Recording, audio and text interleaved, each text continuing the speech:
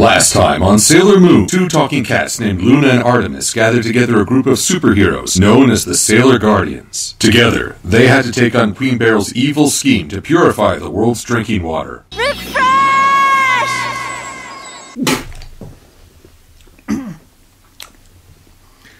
Narrator, did you even watch the first season? Yeah, I watched the first season. Really? You did. You paid attention to the first season. I mostly watched it for the transformation sequences. That makes a lot more sense. Definitely makes a lot more sense.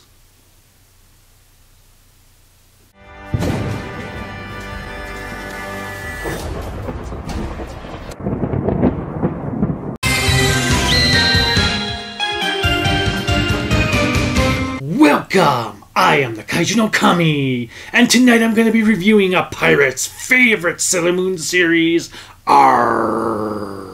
At the end of the first season, the Sailor Guardians had defeated the Dark Kingdom with the cost of their own memories, as the show was originally planned to be one season and nothing more. To Toei's surprise, the show was a huge success, and they had requested creator Naoko Takeuchi to continue the series in manga form they could derive the anime from. This put pressure on her as she had no idea what else to do with the series, so she quickly came up with a new little girl character named Chibi Usa and went with a storyline that delved into the future of the Sailor Guardians. To give Takeuchi time to write the manga, Toei kicked off the second season, titled Sailor Moon Returns, or simply Sailor Moon R, with their own filler arc dealing with a couple of refugee aliens who come to Earth looking for energy to feed their tree companion. Furthermore, given that the Sailor Guardians' memories had been erased at the end of the first season, naturally the characters would have to have their memories returned to them, which was done via Luna and Artemis in a very kooky manner. Nevertheless, it works within the context of the story, even if it doesn't make sense. With that in mind, let's take a look at some updates happening with our heroes. The heroes. Given that this is a direct sequel to Sailor Moon, not much has really changed with our core characters. Sailor Moon is still a selfish airhead. Yeah? So what? I'm a dumb, flat-chested, clumsy idiot who sucks at everything. Who cares? Makoto continues to be a boy-crazed fighter. I don't care who they are. Whoever hurt my friend, I'll tear them apart! Ami is still obsessed with studying. I was memorizing my 100th English vocabulary word. Do you think learning 100 a day is too few of them? For you, that sounds about right. And Rei remains the hothead of the group. Yuichiro! What were you thinking? I told you the chickens need to be fed in the morning! You idiot! How many times do I have to repeat myself? However, we do get to learn more about Minako, who is pretty much Usagi's doppelganger. Why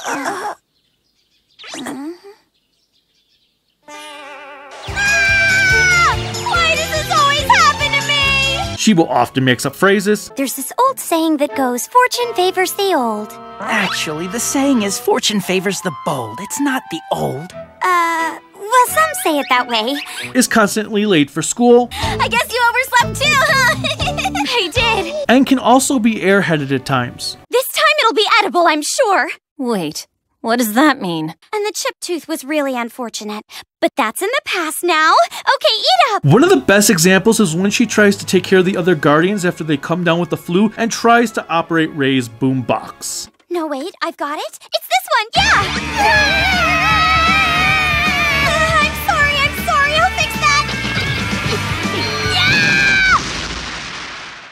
Love that scene. We also get to see her relationship with Artemis as he tries to treat her like a sister, only for her to do this to him. Don't you understand? Cakes are nourishment for the soul. I mean, we've been working so hard, I think we deserve a treat like this to recharge. You'll get fat. Shush, you!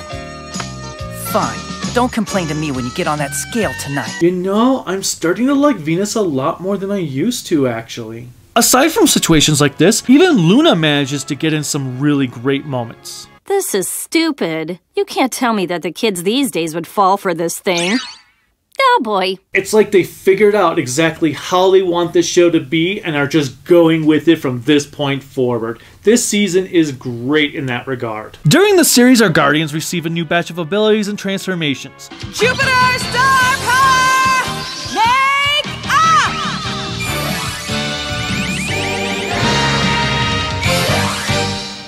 The silver crystal now becomes Usagi's brooch to transform, while everyone else acquires new pens that also give them new attacks. Mars's burning mandala attack is probably my favorite of the new attacks. Burning mandala! In addition, Usagi receives a new scepter called the Cutie Moon Rod.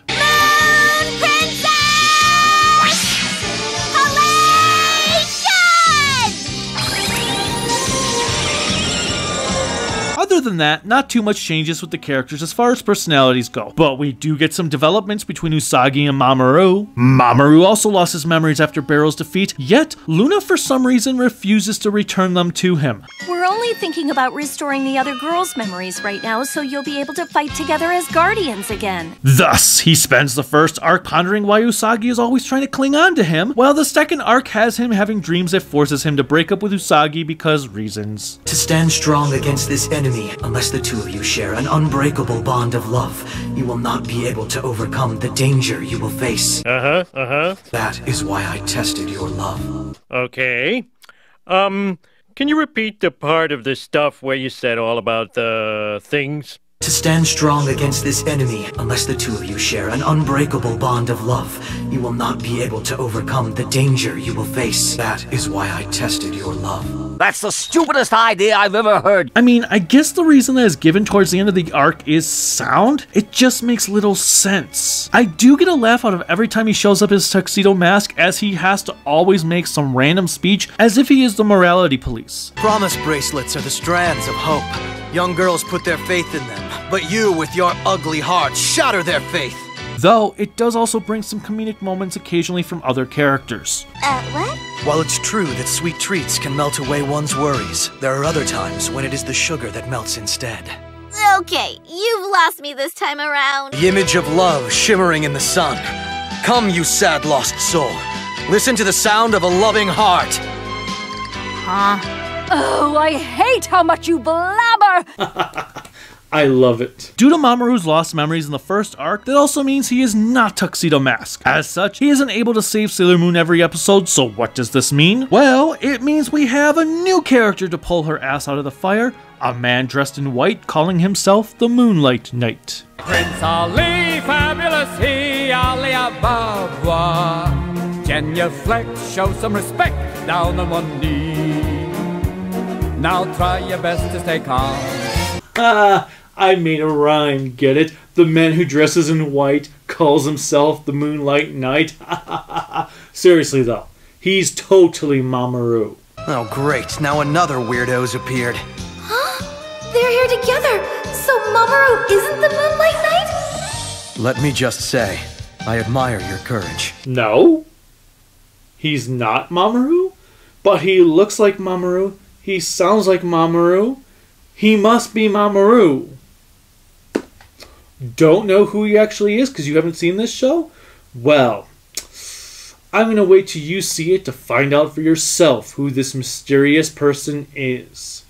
Spoiler warning, it's kinda dumb, even by Sailor Moon standards. Most of the secondary characters like Usagi's friends and family take a massive sidestep this season into becoming more obscure, especially Umino, who sometimes it feels like the writers forgot he and Naru were going out with each other. Speaking of Naru, I do like some of the digs made at her this season, since she always seems to find herself under a monster attack in one way or another. Boy, that girl sure gets her energy drained a lot. What's that?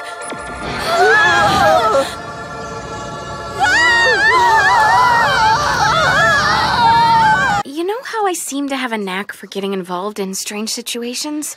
I'm worried this might be another one of those. At least she knows her place in life. With that said, that doesn't mean the characters end here, as there are a couple of new characters introduced during this season. First up is the pink-haired girl from the future who is also named Usagi and becomes known as Chibiusa by everyone in the present time. She travels to the past from the 30th century to acquire the silver crystal and spends half of her arc trying to figure out which guardian has it. Ami sure is responsible. I think that she would be more likely to have the silver crystal than someone as immature as Usagi. Chibiusa initially starts out as a selfish brat, whom we soon come to learn is really just desperate over anything else. After all, at the end of the day, she is still just a little kid, albeit a highly intelligent, dim-witted one. They hurt my mommy.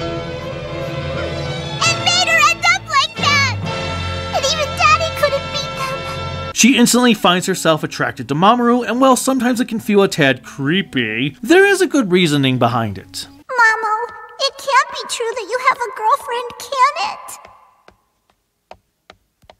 Still kinda creepy though. Being that the season does deal with time travel, we come to learn that in the 30th century, Neo Queen Serenity and King Endymion rule the Earth in a new silver millennium, with Tokyo being their kingdom's homeland, deemed Crystal Tokyo. How, you ask?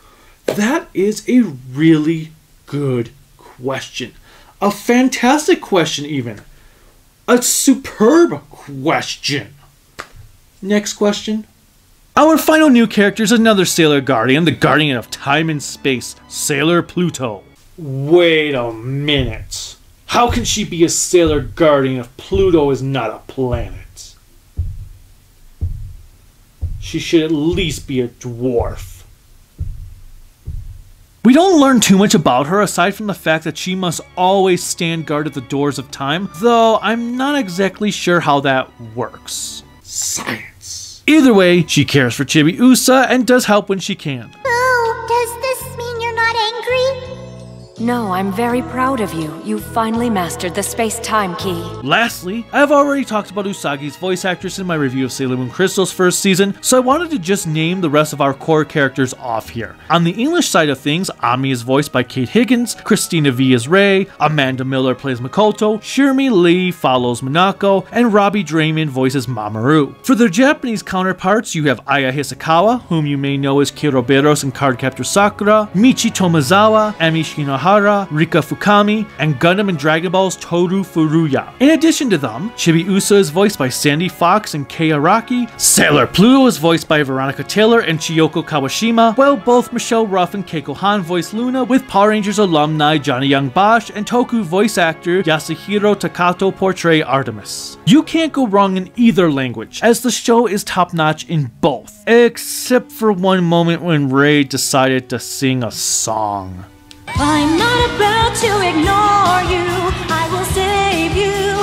After all, no one's closer than me. Yeesh, yeah. Christina V is quite terrible there. Especially compared to Tomizawa.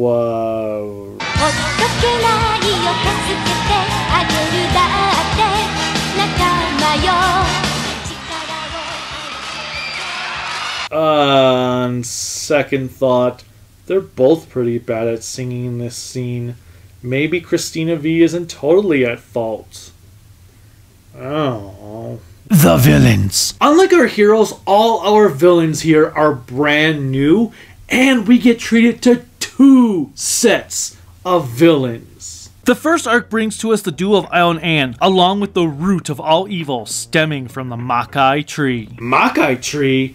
Hey, have you guys tried calling in the Makai Knights to exterminate these pests?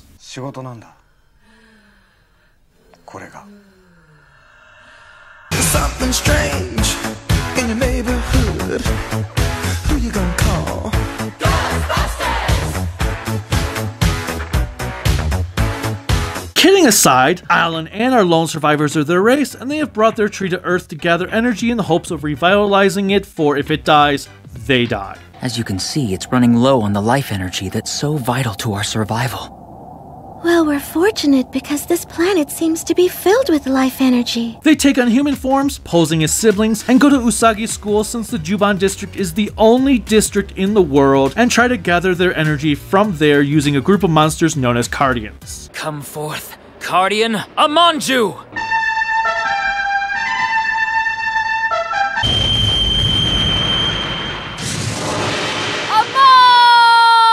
There's a clown, a minotaur,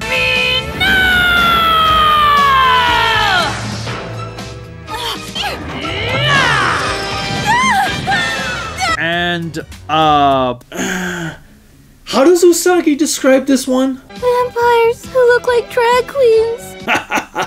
Anyway, they start to find themselves with strange feelings as An falls in love with Mamoru while Io has the eyes for Usagi. They naturally cause jealous amongst each other, making them appear as the weirdest siblings ever. Unless you have watched the hundreds of incest anime out there, then this is pretty tame.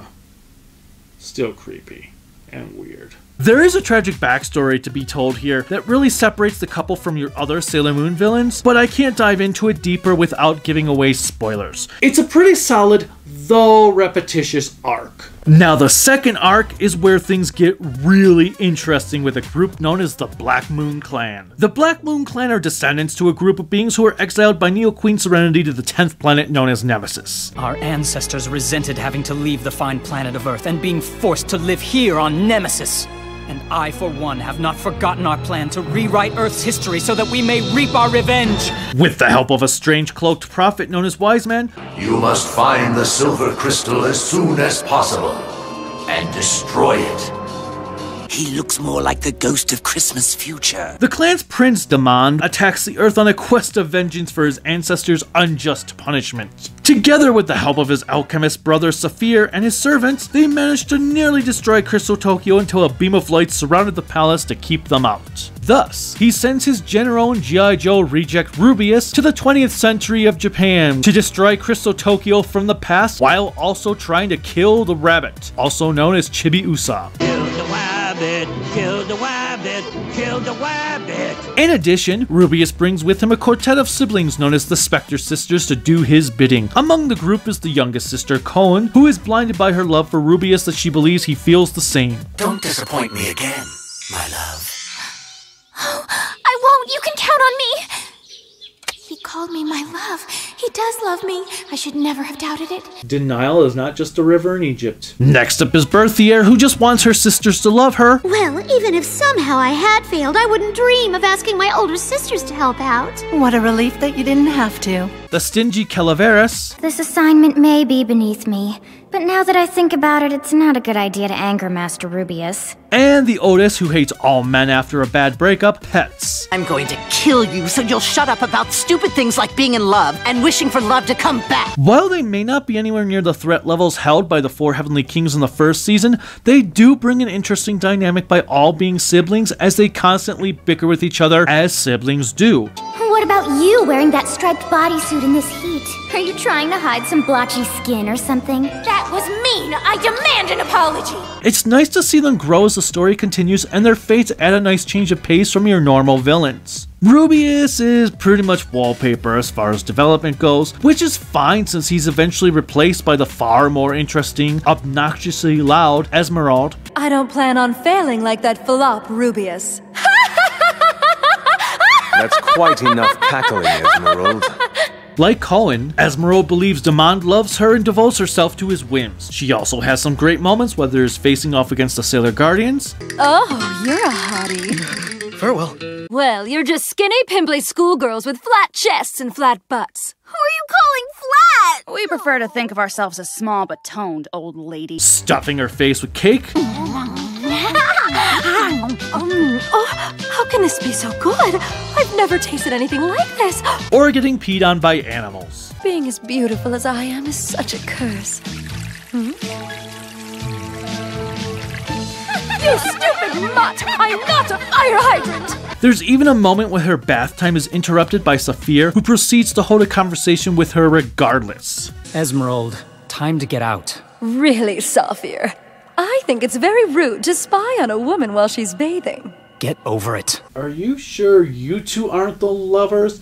After all, a true relationship is when one is in the bathroom, the other one goes to talk to that one and blatantly ignores that aspect.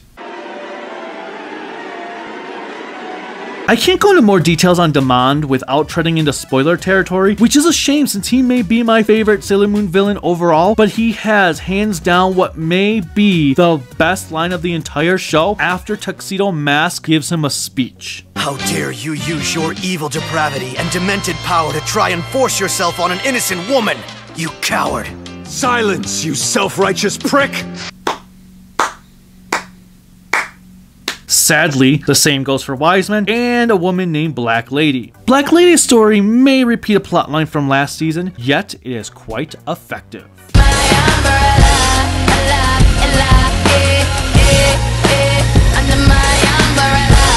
Nevertheless, the Black Moon Clan has far more depth than all 3 iterations of the Dark Kingdom combined. As for the clan's monsters of the week, they are simply known as droids. Droid. These are not the droids you are looking for. There's a couple that I really like, such as this drum beater monster, a monster that can turn people into donuts, Jupiter! Watch out! She's too fast with her sugary blast! donuts, the original Whole Foods, this ice monster, Oh, Nephis. Right.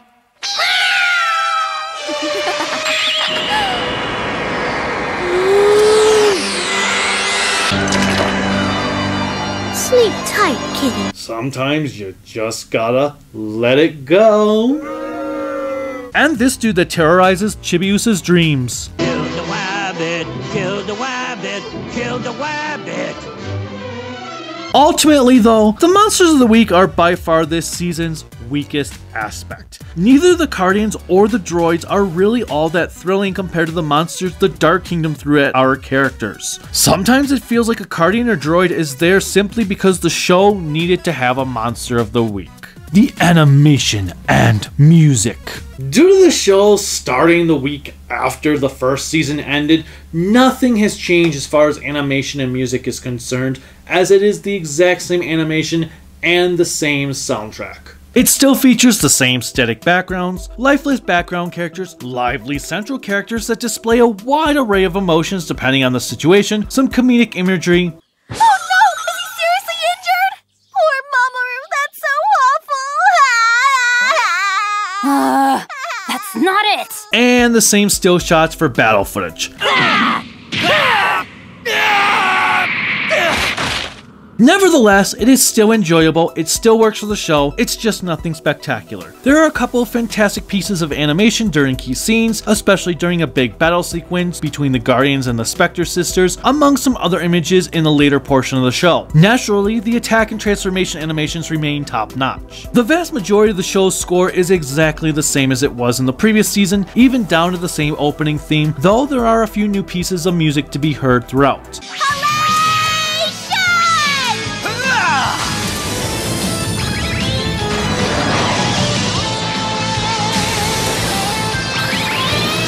I especially love this song.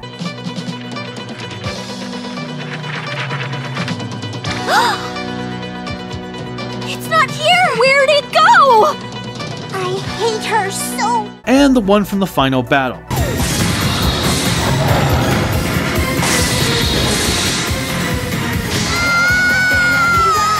You're wasting your time. Now that the Dark Gate is open. There is a new ending theme from Makoto Nagai titled Otome no Policy.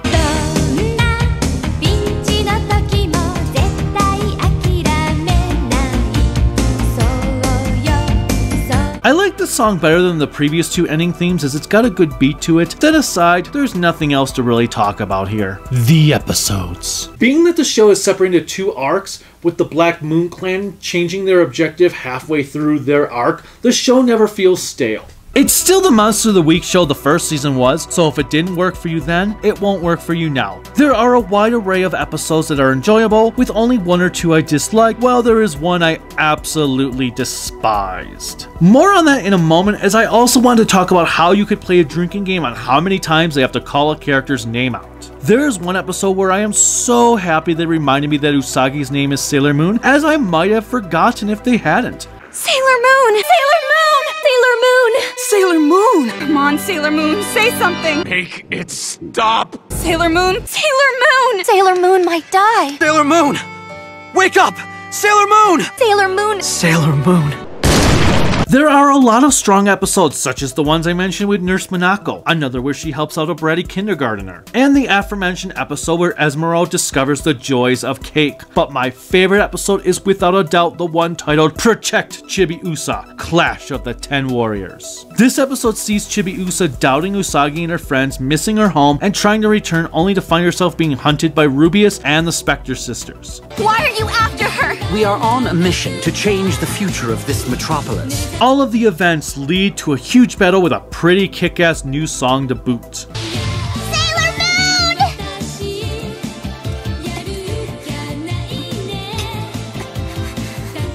Playtime is over. It has some of the best animation of the entire season, and while a lot of the fight scenes continue its still shot barrage, the entire concept is so well done that I don't even mind it. It worked. It's also the game-changing episode where Usagi eavesdrops on Chibiusa's conversation with Pluto, learning a few aspects of her character. They hurt my mommy. And made her end up like that. And even Daddy couldn't beat them. As for my least favorite episode, or in this case, what may be the worst episode of the entire series, even with this season featuring a clip show. Yes, you heard that right. This episode is inferior to even a clip show. Is the one titled The Beach, The Island, and a Vacation, The Guardian's Break. This episode sees our heroines vacationing on some beach when Chibiusa gets surrounded by sharks only to be rescued by a dinosaur. A dinosaur. A frickin' dinosaur.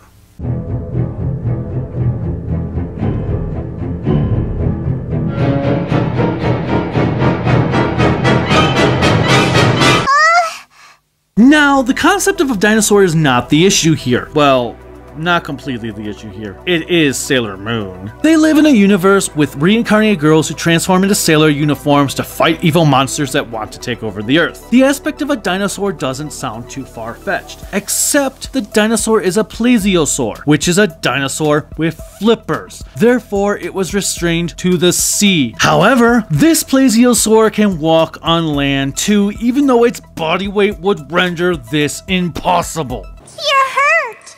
You got hurt because of me. I'm sorry. I'll fix you up. What the... Dear Lord, that's the loudest profanity I've ever heard. Now there's another issue. This episode has Makoto saying this. Where'd you learn to drive a boat, Mako?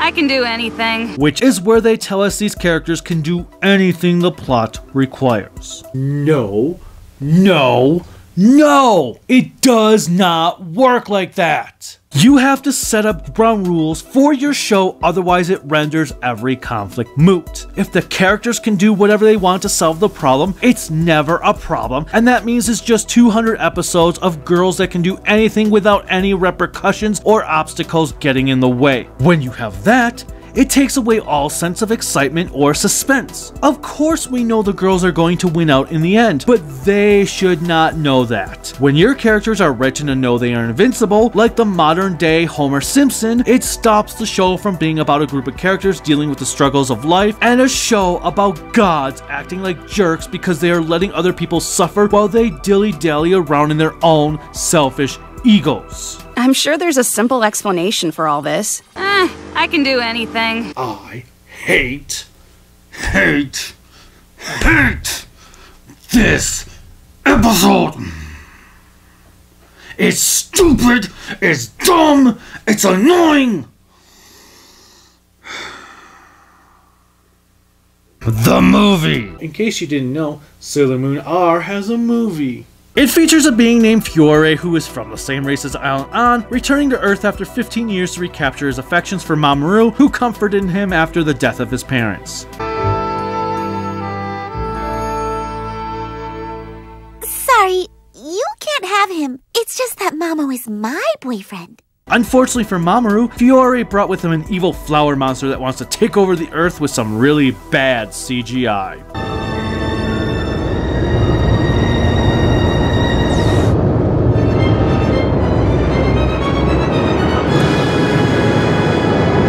It's an interesting film with outstanding animation. Evil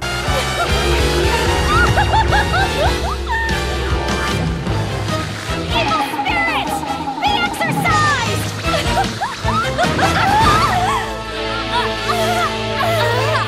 Funny dialogue, especially since Fiore recognizes Usagi after transformation. You again!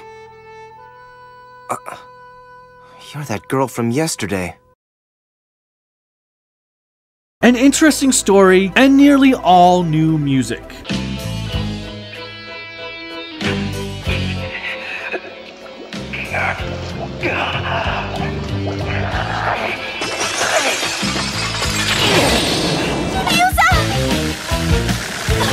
Chibiusa, look out!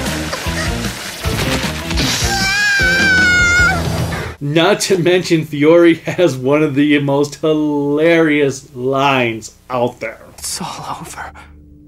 Mamoru. He threw a flower at me. He hit me with a flower. Oh, and Chibiusa apparently tries to murder Usagi.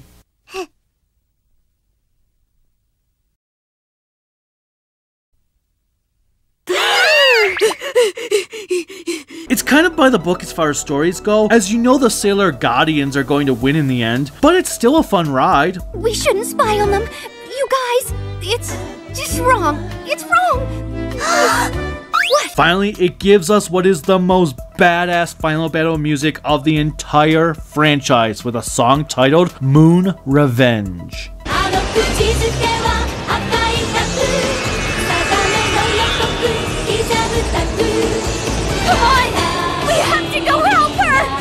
Sailor Moon R is a worthy successor to Sailor Moon as it improves upon the first season in almost every category, especially the villains. The Black Moon family may very well be the deepest group as far as the series rogues are concerned. Unfortunately, due to that Chibiusa episode with the dinosaur, I have no choice but to give Sailor Moon R a 4 out of 5 grown-ups in spandex. If you enjoyed the first season, you will no doubt be thrilled with the improvements this one has, despite its little negatives. If not, you know not to bother. Until next time, bye.